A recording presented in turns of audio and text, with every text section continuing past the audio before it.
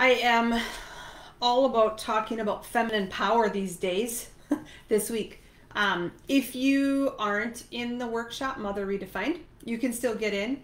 Tonight's the last official, but there will be a few more things this week, and Sunday night there will be a Q&A coaching session, and then the replays will be up. So even if you're not live with me every day, there will always be a way for you to be in it. It's all about mothering, being a mom, but really, who are you behind all that? Who are you beneath all of the roles that we have? So, mom, wife, entrepreneur, coworker, business owner, employee, friend, sister, daughter, all of it. So many times we forget to know that we're a human doing the things that people say that we're doing as a role. And a lot of my practice, a lot of my teaching is actually this. Who are you behind all these things? Because you're only a mom, well, with the kids in the house for what, 18 to 25 years, somewhere around there. So I don't mean they're in your house for 25 years. I just mean the stretch of having kids. So just looking at what does that mean? Like, why would I want to sacrifice the things that I love, or my purpose, or my passion, or all these things all the time for this? Thinking that we need to be this because that's maybe how we were raised. That's maybe what society says. That's maybe how that is. But then we look at mothering and we look at the energy of mothering. And if you were in day 1, day 2, I talked about the masculine, feminine energies. It does not mean male, female energies. It means the different styles that we show up as. And so many women, from what I see, are in masculine energy dominant, being moms.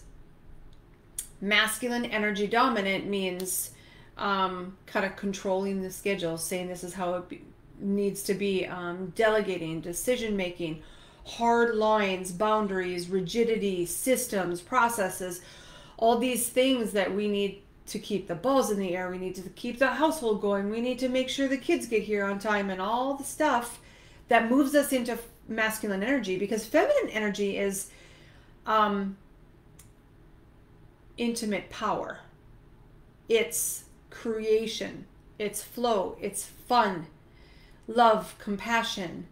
It's going with the flow a bit more. It's breaking out of the mold. It's trailblazing a path. It's following that purpose. It's the expansive things, the expansive energy that we all have. But eventually we live in this box of very small energy, and now we can't handle all of it.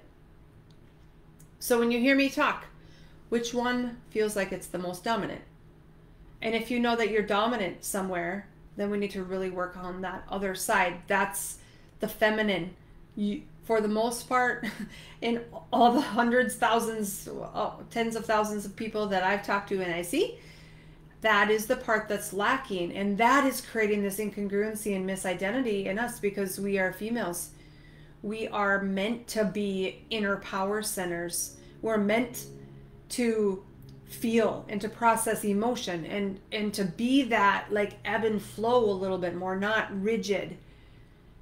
So how do you bring more of that in your life? And how are you a mom that embodies a bit more of that instead of rigidity, instead of control? I mean, when the dishwasher needs to be loaded, just so. When the groceries need to be purchased, just so. When the meals need to be created at just the exact time for this. I'm not saying to be willy-nilly and have it be a total shit show, but there's a happy medium. Because what happens when we're tight in our systems and we're organized and all the things that people commend us for, right? We have no room for flexibility. We have no room for creativity. We have no room for flow in moving with it a little bit and seeing how that can change. And I think there's so much power in that. So if you aren't in that workshop, that's what we're talking about. If this is what you got and you're like, oh my gosh, I'm going to work on this. Awesome. That's what I want this to be, is really, how can we talk about the things that I'm seeing every day? How can I bring that to you more than I have? And that is my responsibility. That's what I want I want to create a community of more connected, enlightened females. And if you're not a mom yet, or you don't plan to be, this is everywhere. So I just say mother because of my workshop that I'm doing, Mother Redefined. So it's really all of us all the time. Okay. I love you guys. Have a great Wednesday. Bye.